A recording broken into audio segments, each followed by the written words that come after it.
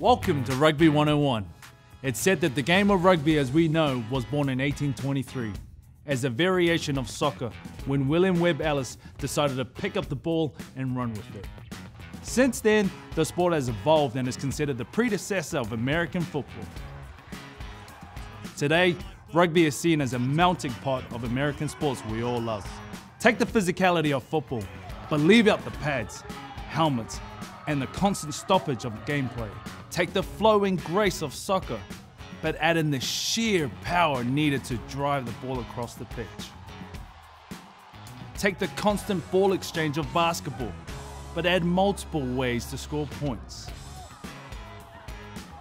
And take the intensity of hockey, but add mutual respect amongst all players and refs. We even call the refs sir in rugby. To sum it all up, Winston Churchill once famously said, "Rugby is a hooligan's game played by gentlemen."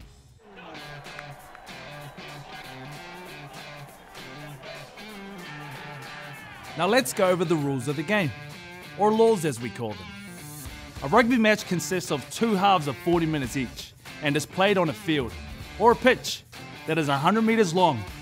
The two teams field 15 players each made up of 8 forwards and 7 backs, and have 8 reserves available on the bench. But all players are involved in offense, defense, tackling, ball handling, and scoring. The main goal is to score more points than the opposing team, and there are several ways you can score points. The first way is to score with a try.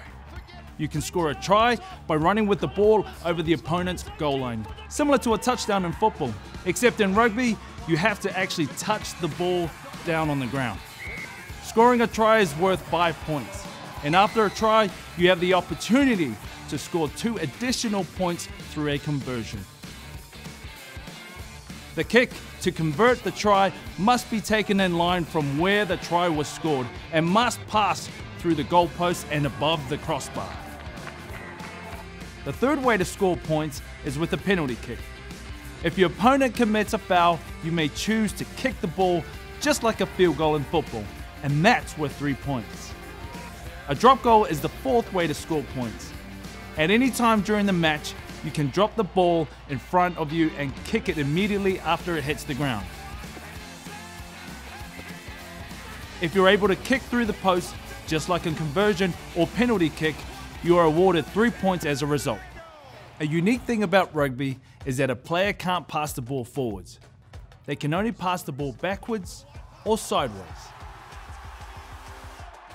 Teams advance towards the opposition try line by either running with the ball or kicking it forward. Your opponents try to stop you by tackling and can only do so if you have possession of the ball. While it looks intense, rugby is known for the safety of its tackling technique. Over the past several years, football teams have attempted to adopt a rugby-style tackling technique to increase player safety. In rugby, the focus is on safe and efficient tackling to bring your opponent down. When the ball carrier is tackled, they must release the ball immediately, and the tackler must let go of the player. So he knows a good front row when he sees one and a good rolling maul, and here it comes. Here's the Paddock, line watch out. Seattle go to work. Danger A maul is another key part of the game and is essentially a ruck standing up. Players bind together and push the opposing team backwards to gain field position. This is a common strategy for powerfully driving a try in. When the ball travels outside the field of play, the match is restarted with a line-out. Players from both teams, usually the forwards, line up in parallel lines facing the ball handler on the sidelines. The offensive player throws the ball between the two lines, and both teams can lift players in the air in order to win possession.